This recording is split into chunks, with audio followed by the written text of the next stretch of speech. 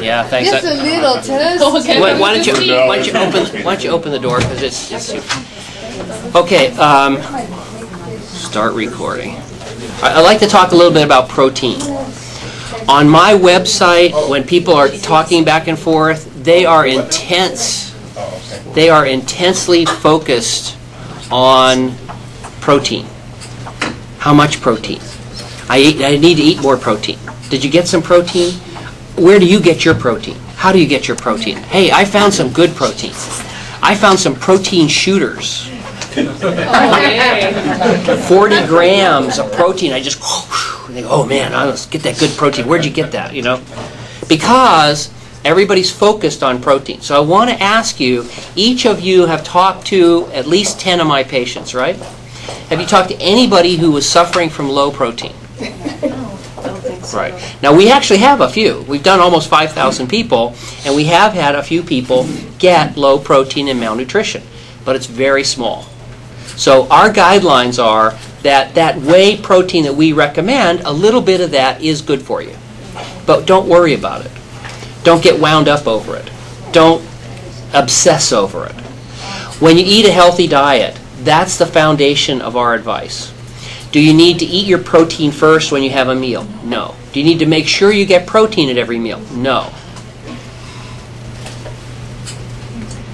Do you need to have a protein supplement constantly available and eating lots of protein high? No. Very high amounts of protein are associated with increased risk of kidney stones, and we don't want that.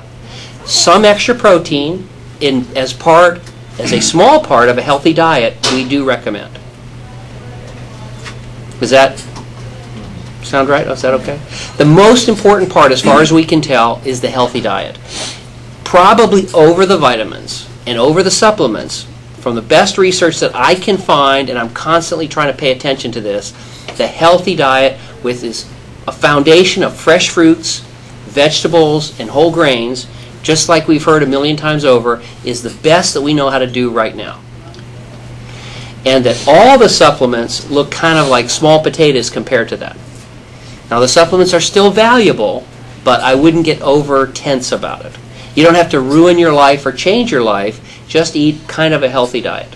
That's our foundational principles, and lots of research I think continues to support that as our base advice. In other words, should you be worried about carbs?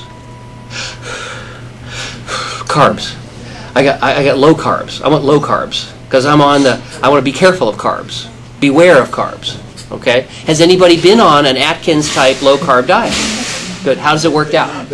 Okay, well you're here. Right. Me, some other people weren't here. Right? Yeah. Okay, so low carb diet does work for a while, but it doesn't have long-term success in our experience. So we don't recommend that you focus on. Now, should you avoid so-called bad carbs? Yeah, in general. Do you need to live, is it a good idea to live on Twinkies and cookies and other high-carb foods? No. But can you have a cookie after the surgery? Can you have a little bit of junk food? In our opinion, yes. Do you need to worry constantly about protein? No. In general, for breakfast, lunch, and dinner, choose healthy. Choose a healthy diet. People are obsessed at work about these. They are, I know, and we